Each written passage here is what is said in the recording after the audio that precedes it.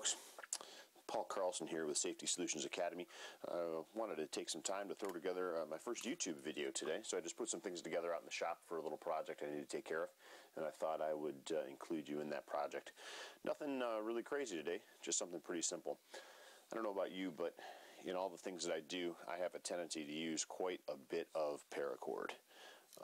Whether it's the real stuff or, just some nylon paracord. This is 550 type 3 commercial, and it's made supposedly by a government contractor, but when we take a look at the core, we'll see that it's probably not quite the real thing. But whenever I use this paracord, I have to make sure that it's easy for me to get to.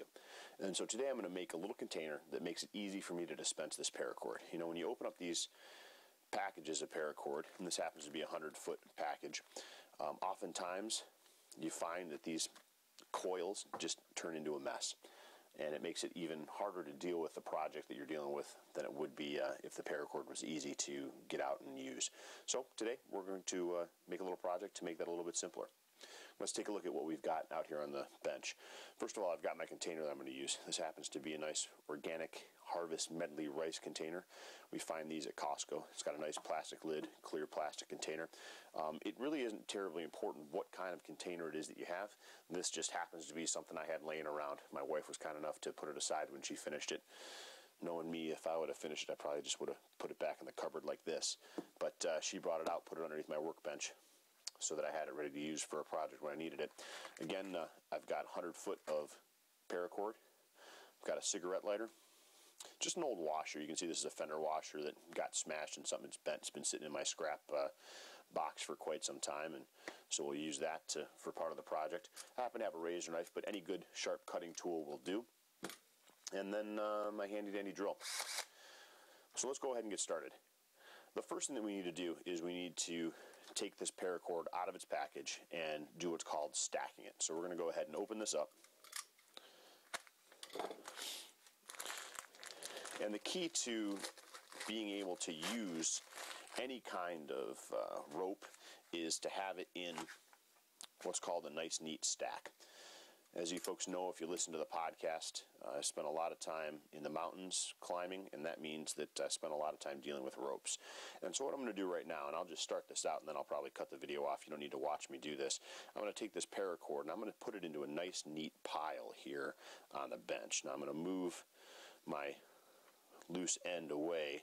Then we're just going to go ahead and loosely stack this up, get all the tangles out. Once it's in a stack, it's much easier to deal with. If I was going to use 100 foot of paracord right now, I wouldn't need to put it into a container. I could just leave it here in this stack, nice and neat. But I'm not going to use 100 foot. I might need 6 foot tomorrow and 12 foot the next day and 1.5 foot the day after that. So I want to put it into a dispenser that's going to hold it neatly so that I'm not going to have to worry about how it is I handle it each and every time that I take it out. I'm going to go ahead and finish the stacking process here, and then I'll be back to talk to you in a minute about the next step.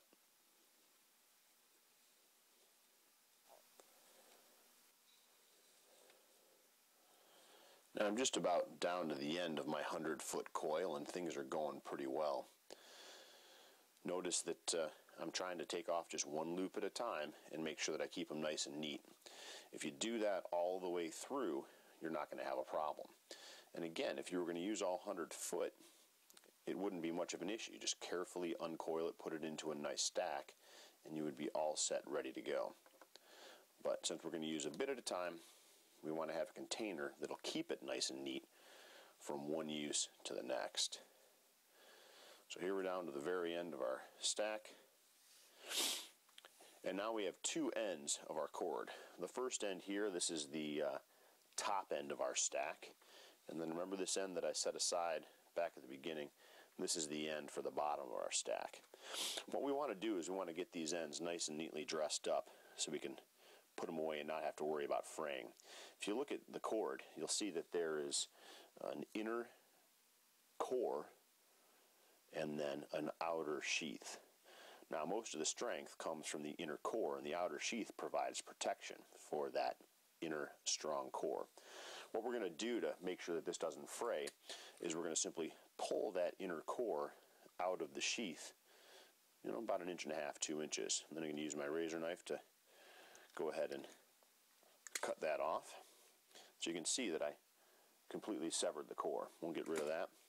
And I'm simply going to take the kern mantle, or the kern, and we're going to slide it back out, this outer sheath over the top. And I can feel inside that the core ends right about back here, but I've got all this extra up in front. I'm going to use the lighter to just get that end hot. And if you're careful, and you need to be careful, you can smash that nylon back together. Now there's no way that that end's going to fray.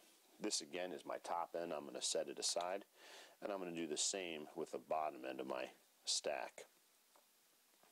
This is something that I do each and every time that I cut cord away from my stack, as I redress that end, and that makes sure that I don't end up wasting any cord through fraying. So again, pull out 1.5 inches, 2 inches. Go ahead and use whatever cutting tool you have to take off that inner core. Got to make sure you get it all cut. Scissors would work just fine, or a sharp pocket knife. My razor knife is a little bit rusty, as you can see, which doesn't help to make it cut much better, but we'll survive. And again, we push that mantle or the outer sheath over the top, and then use the lighter to melt that sheath together. Another trick that you can use if you don't want to touch that bubbling hot plastic is just press it down with the end of your lighter on top of some kind of a hard surface, and you can see that that gives me a good seal on the end as well. So that being the bottom of my stack, I'm going to go ahead and move it over here to the side. Now, what we want to do is we want to put this into the container, but I want it to be able to stay in the container. I've got the old washer. I'm going to go ahead and I'm simply going to slide the cord through that washer, and then I'm simply going to tie an overhand on a bite, just an overhand knot, tuck the washer through, and now I've got a stop that will keep my end from coming out of my container. Next step is I'm simply going to open up the container, and I'm going to stack the rope again. Now I tied my washer onto the top end, the top of my stack. Well, now I'm going to go ahead and I'm simply going to feed this cord down into this container. So what I'm doing is I'm unstacking my line again from the top to the bottom. And we're going to slide all 100 foot into this container in a nice neat stack, and then we'll be ready for our next step.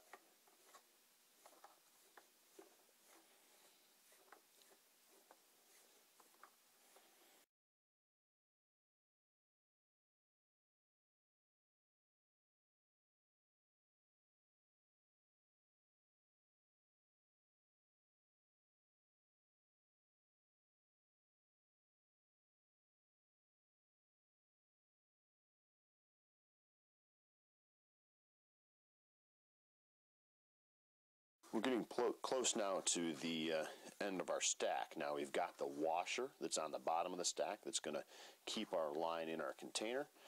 And here we come up to the top end of our stack. Used to be the bottom, now it's the top. There it is right there. Time for the next step. Here's the fun part if you like power tools. You'll see in the top of this container there's a little dimple right in the center. I'm going to take my drill and I'm simply going to very casually drill a hole right through the center of that container. That hole is where I'm going to slide my cord, and that's going to be the dispenser. Now you'll notice the hole is a little bit smaller probably than the diameter of the cord itself, and you'll notice that when I smash this down with a lighter, I kind of made a big mess there. That may help us or it may hinder us. We may have to rework that. I'm simply going to start out by trying to wiggle some of that plastic through the hole, and if I can get a hold of it on the other side, we'll be home free. So far, not so much. So what I'm going to do is I'm just going to take the lighter, and I'm going to reheat this tip. Get it soft, and I'm going to just quickly and simply roll it between my fingers. And now you'll see that I've got a little bit more to work with there. We'll slide it up through that hole, see if that piece holds, and what do you know? Slid right through. I can take that lid now, put it right down on the top of my container, screw it in, and what I've got is I've got a pretty easy to use dispenser for paracord. To make sure that I don't lose my end down inside, go ahead and just tie an overhand knot. Anytime I need to, I can open up the lid, pull it down to the knot, screw the lid back in, and I've got this container that's ready to go. Now when I need a dispense cord, all I need to do is pull out the length that I need. It's going to come out tangle free, and I'm going to be able to use the cord for whatever I need to use it for. If I pull out too much, all I need to do is, again, unscrew that lid and restack whatever I need to put back into the container. Now it takes a little bit of time to create this project up front. Probably took me about 10 minutes to put together this little kit. Of course, I had to have the container to do it. There's no reason why you couldn't use a peanut butter jar. There's no reason why glass ball jar wouldn't work as well. I happen to like the plastic. It's cheap, as in free, left over from things that I use, and it works out pretty well. Again, it does take some time up front to do this project, but the whole reason that I take that time to get this project ready to go is so that when I have a project where I need the cord, I don't have to spend time during that project trying to untangle that rat's nest that we often get when we use paracord. So next time you're thinking about getting some paracord, whether you get a 100-yard roll, I think pretty easily a 300-yard roll would fit inside this container. A 500 might be a tight squeeze. But if that's the case, maybe you get an old coffee can, punch a hole in the lid of the coffee can, and run the same type of project as we've got right here. You'll have that cord coming out quickly and easily, and hopefully it'll make things a little bit better for you. Please make sure you swing by the Safety Solutions Academy website. You'll find us at www.safetysolutionsacademy.com. When you're on the site, make sure you check out our resources, take a look at our course schedule, sign up for a class, and comment on the blog. I hope that you found today's tip helpful. If you have ideas for other videos you'd like to see me do, just shoot an email to paul@safetysolutionsacademy.com. I'd love to hear from you. Also, make sure you catch up with us on Facebook and Twitter. On Facebook, we're Safety Solutions Academy, and on Twitter, you can find me at Paul_SSA. Head on over to iTunes and get yourself subscribed to our podcast. Again, we're Safety Solutions Academy. All these links are on our website. Hope you have a great day.